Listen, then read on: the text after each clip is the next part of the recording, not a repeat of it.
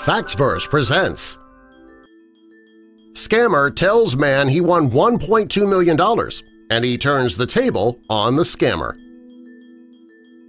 Sounds like there could be a great lesson in this one we could all use, so before we get into the video, help us out by spreading the word of FactsVerse by clicking the like button. And also be sure to subscribe and click the notification bell so you don't miss our future videos.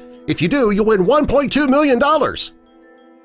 Unfortunately, online scammers are everywhere, and today, when everybody's plugged into their laptops, smartphones, iPads, tablets, it's almost impossible to avoid getting anything from a scammer.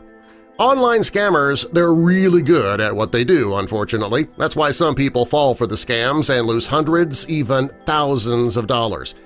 Tom Sheeran was contacted by an online scammer, and he decided to turn the tables on them. Tom lives in Liverpool, England, where he works as a nursing assistant at the MercyCare NHS Foundation Trust. On July 22, 2018, he received a message on Facebook Messenger from somebody who claimed to be Michael Austin. And according to the message, the CEO of Facebook asked him to contact Tom about some important information regarding his account.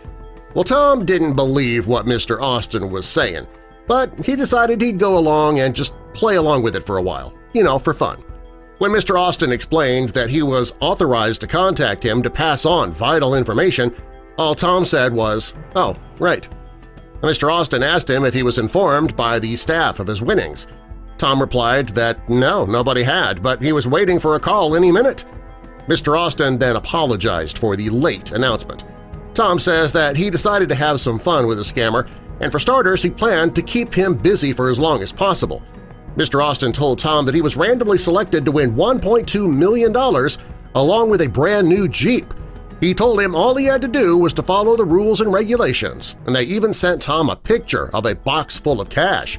Well, it must be legit then. Next, the scammer sent him this official declaration of winnings.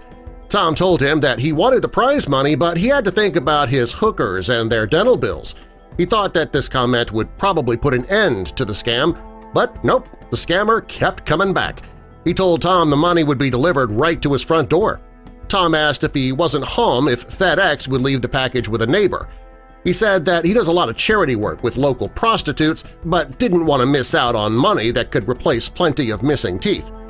The scammer didn't see anything wrong with what Tom was saying, and he asked Tom for his home address, phone number, and email address.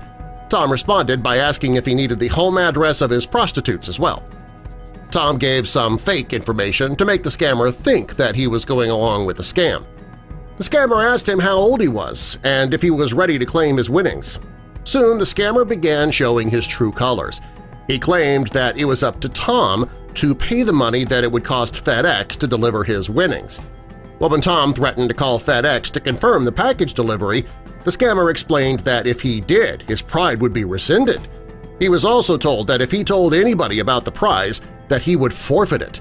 Well, that really got Tom going, and he told the scammer that he didn't know why it had to be a secret, and he had already informed the local newspaper about winning. He said he was going to be doing an interview for the 7 p.m. TV news, and he even ordered a new car. Well, the scammer was getting angry with Tom but tried to keep his composure.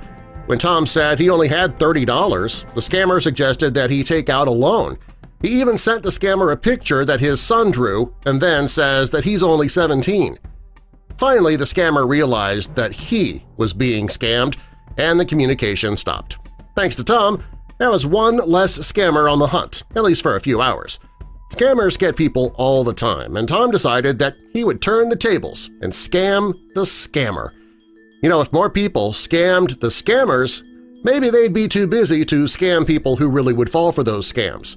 Maybe they'd quit and actually get real jobs. Nah. Subscribe for more.